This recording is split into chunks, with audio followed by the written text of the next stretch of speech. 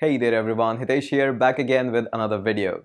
In this video, we are going to talk about the top 5 tips that every beginner as an Android really want to listen. These tips will help you quite a lot if you're struggling in learning Android or you are in the midway of learning the Android. Now, if you're getting started with the Android, this is the must video that everybody should watch. Now, just to give you the context, with my Android course so far, in the last just 4 months, almost more than 100 students have reached the Google Play Store. This is really an amazing number and I am proud on that. But still, there is like small amount of number of students who are still struggling in learning Android and are not able to make it to reach to the Google Play Store. This is really a concerning situation because I want everyone to get a success and want to just taste how it looks like when you reach to the actual Play Store. So these tips are going to be super helpful for you whether at what point you are struggling. You should not skip this video. So this video is also going to solve your problem about the things that you're facing about like installation of Android Studio or some other things as well. So let's talk about it. But before that, we have to roll that intro. So roll that intro now.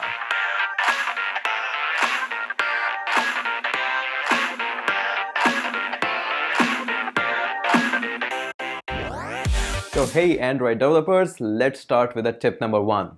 Get an stable internet connection. Now really, you want to do this. You want to get a stable internet connection in order to learn Android. Now, I'm not saying this because you might want to explore a lot of things on your own, or maybe you want to hang around at Stack Overflow to explore a lot of problems that you are facing.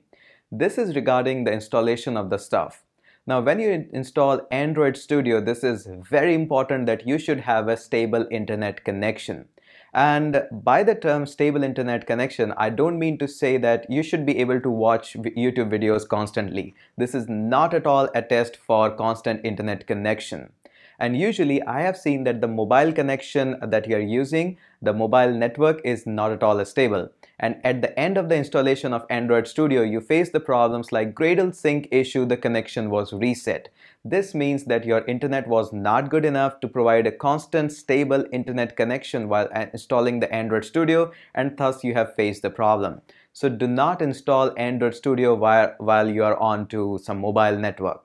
I'm not saying this is true for every kind of country and every possible student, because a lot of students are lucky and able to install Android Studio on mobile network as well. But this is not the always case. Usually in 90% of the situation, Android Studio want to have a gradle sync, and that sync is only possible when you have stable internet connection. So this stable internet connection will solve a lot of your problem. So go ahead, get yourself like a broadband or go to some cyber cafe or to some university so that for few hours till the Android Studio is being installed properly and a simple Hello World application of Android is being run, you have a decent and good stable amount of internet connection.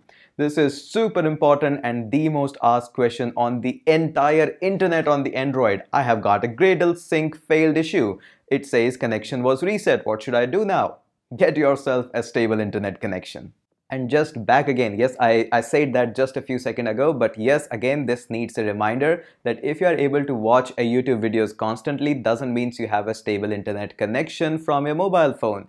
Simply because when you watch a YouTube videos, it's not being buffered like instantaneously. It stores a buffer on your computer and that allows you to watch the video even if there is a jagged internet connection. So this doesn't mean you have a stable internet connection. I don't know why this happens. Android Studio should pack up everything and should be delivering that. But again, the gradle doesn't work like that. In order to have a stable gradle and no problem with the gradle sync issues, you should have an internet connection stable one. Again, onto a side note here again, a lot of side notes I always give, but onto a side note, whenever there is going to be an upgrade in the gradle, it just updates all the freaking time, like 2.1 to 2.3, 3.1 to 3.2. It just does it all the time like that. And if you have that update, again, you will need a stable internet connection. So make sure you watch out for that. The second most common problem that everybody faces, and this needs to be addressed, get yourself latest as well as original tools. This is by far the most important thing that I can say to you. Get yourself original as well as latest things. Now, I have seen that people download the Android Studio like 1 month ago and want to install that. This is not going to work because Android Studio updates quite frequently, and especially the Gradle updates quite frequently. So you might want to get yourself the latest build of Java, latest build of Android Studio as well. This is super important. On top of that, what's important is your operating system as well. Whether you're using a Mac, make sure it's updated to the latest High Sierra. As of time of recording, I'm doing that, it's High Sierra. But whatever the time you might be watching this video, make sure it is latest. It doesn't say any updates available on a Mac. Coming on to the Windows part, here where the students actually face most of the issues, because Windows just rollouts updates insanely and crazily without any given notice, and they come almost every single week. So yes, make sure that you have fully properly updated. Again, a separate issue. I'm not saying you are doing it. A lot of students do that. Okay. Again, I'm not saying you are doing it. A lot of students use pirated Windows. This is not at all good for Android application development because these pirated Windows are usually not updated properly and are no good for the latest release of Android Studio.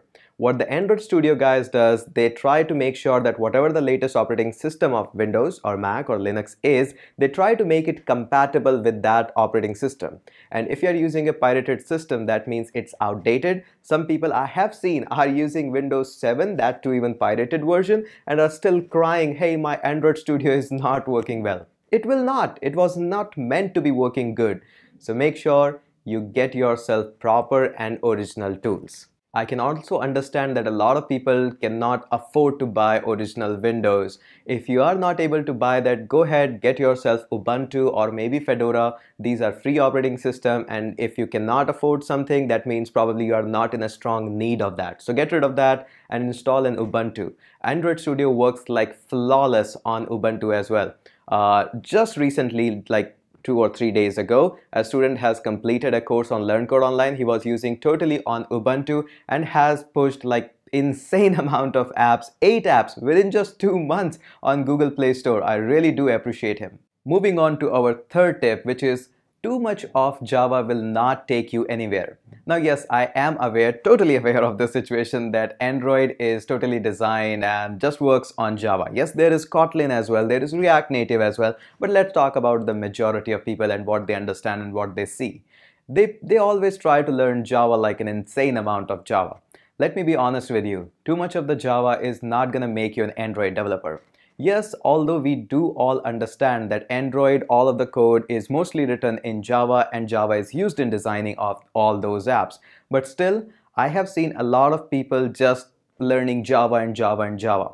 If you are going to be staying with Java forever, you are not going to be learning Android. If you are comfortable with like loops, functions, classes, objects, and a couple of stuff like that, you are completely ready to move into Android. Working with Android and working with Java are completely two different things. Although they are interchangeably used, but they are completely different things. There are a lot of things, a lot of ways that you do in the Android are like Androidish thing, and you learn them in the Android itself. You don't learn them in Java, especially the GPS thing and like card things. These are all being done in Android itself. They have no relation with Java. So don't just hang around too much with Java if you want to become Android developer. Yes, by the way, Java is awesome. You can always stuck around for it like forever. But if your goal is want to becoming an Android developer, make sure you switch from Java to Android as quickly as possible. Yes, many of your solution, in fact, all of your solution will be there available in Java and you'll be implementing them in Android. Yet, I am fully confident that if you understand loop, function, classes, you'll be able to understand that code and do all of your Androidish thing in Android. So again, don't just stuck too much for Java. You are completely ready, get that confidence and take my words, you are ready to move into Android. Get yourself a favor and move into Android right now. Tip number 4, version 1 is bad. In fact, if you have been watching videos on this channel, these are like the entire building block of this channel and everything what I do. Version 1 is gonna be bad, but it is the most important thing. Now, as soon as you learn Android, your first goal should be reaching to the Google Play Store. Your app might be a little bit crappy, literally crappy. It can be a simple calculator, maybe just a button on which you tap and it changes the background. But reaching it onto an actual device as well as onto the Google Play Store really gives you a lot of confidence. And again, your friends or your families might be saying that, hey, this is a crappy app, I don't like it, but this is super important for you. If you want to learn or work on anything, any particular app, you have to spend a lot of time on it. It's not like that within 2 days or a month you're going to be extreme in that. You have to spend a lot of time with that app, work on it to enhance its feature, to enhance its compatibility, its working, its speed and everything. But again, the most important part is version 1. If there is not gonna be version 1, what you will be working on. So make sure you have a version 1 to work on with. Now usually what the beginners does, and there is nothing wrong in that, they try to learn and explore a variety of options that they can find in Android. Now sticking with just one app, calling it as version 1 and doing everything in that app is not as fruitful for the beginners, especially the beginners. Although I really advise you to go ahead and explore and create variety of apps. Some apps might be using camera, audio, some of them might be using GPS or maybe Firebase or something like that. So make sure you explore a variety of options as a beginner. Once you have understood all the aspect of majority of features like shake feature or maybe animation or maybe Firebase, then you can move on and design your very first mega scale app if you really want to wish to do so. Number 5 is getting out of spoon feeding. This is the most important, and actually this is the eventual part where you get out of your comfort zone.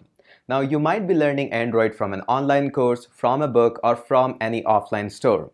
Now whenever the instructor is going to teach you something, he's going to give you all the assignments and everything. You do those assignments, you follow the instructor, and that's awesome, that's amazing. But whatever the app the instructor is teaching you, whether that's me or any other instructor, it's not gonna be flawless. There will be flaws in the app of that instructor because that app was made for teaching purposes. These are not the apps like Learn Code Online that needs to be go in the production in the hands of hundreds and thousands of people. So these apps will be flawed a little bit. Your job is to learn how you can make those apps better. In fact, your job is to craft and design up and create your own idea and make that app as flawless as possible. Nobody can teach you this thing in any course, any book, or maybe any offline boot camps as well. This is the thing that you have to come up by yourself, and this is known as getting rid of spoon feeding. Yes, instructor is doing best and teaching you everything, but he cannot teach you everything. No book, no course, or no bootcamp can does. And in fact, this is the truth. The app that you really want to wish, this is your creativity in your amazing head. So make sure you understand this. There is no book, there is no Stack Overflow that can actually give you exact code that you're looking up to implement. You have to pick up pieces from Stack Overflow, from experience, from instructor, and have to assemble them on your own to make your dream app. This is super important. When you will be working for the Android app, maybe you are an entrepreneur and want to design your own idea. Maybe you want to work for a company, or maybe you want to work as a freelancer. Whatever that case is, there will be time when you will be completely onto your own. There will be not much help on the Stack Overflow. There will be not much help on any instructor or any book. This is not, I'm not saying this to just scare you out. I'm saying you that as early and as quickly you get the habit of solving on your own problem, this is really good thing that you can do. This doesn't mean I'm saying you cannot post your questions in my courses or any other instructor courses. Wherever you are learning, that goes for everywhere. Just try to explore once onto your own. Asking for help is always good, and this is the reason why Stack Overflow is just humongous and everybody is asking help for there. But yes, again, do understand that the exact thing that you really want to do is not available anywhere on any course. So make sure you get out of the habit of spoon feeding and try to do a little bit onto your own. So these are the 5 tips that I wanted to give you to make sure that you become better Android developer. I want to say best of luck, and I really wish that as quickly as possible your app reaches to the Google Play Store. That would be an amazing moment for you as well as for me as well. That's it for this video. Do share this video and make sure you subscribe to my YouTube channel if you haven't yet, and I'll surely catch you up in the next video.